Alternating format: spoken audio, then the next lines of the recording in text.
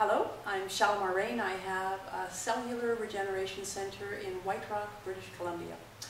We're here today to talk about bioceramic water technology with Dr. Ross Andersen. Thank you so much for coming, Dr. Ross Andersen. What is bioceramic water technology?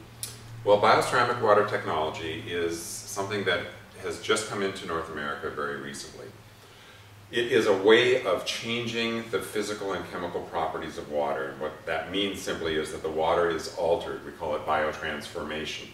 And the technology involves the use of bioceramics. Now we know that ceramics are materials that have been hardened into very solid materials by heat, and they've actually formed crystalline structures in the material.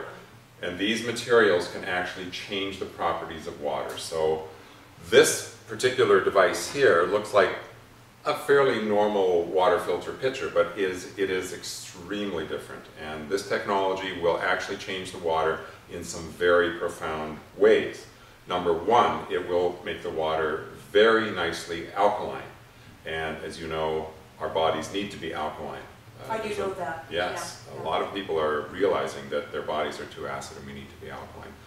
The technology will also add a lot of hydrogen to the water. This changes the water in a couple of different ways. Number one, the water is far easier to absorb into your cells in your body. So drinking a glass of this is like drinking 5 glasses of other water,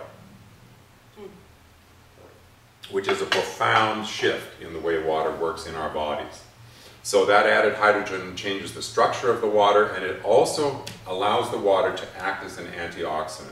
We know that vitamin C, vitamin A, vitamin E, and other nutritional supplements are antioxidants because we are all being bombarded by free radicals. This water actually acts as an antioxidant because of the structure of the water and the available electrical energy from the water. So ultimately what we have here is a dramatically different way of filtering and changing water into water that is extremely beneficial for our bodies.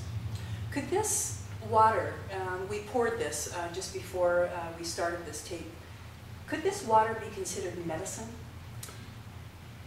I know that's quite a question, but it is a very interesting question, and water on this planet used to be like this. You can still get water like this that comes out of the ground in a few locations on the planet.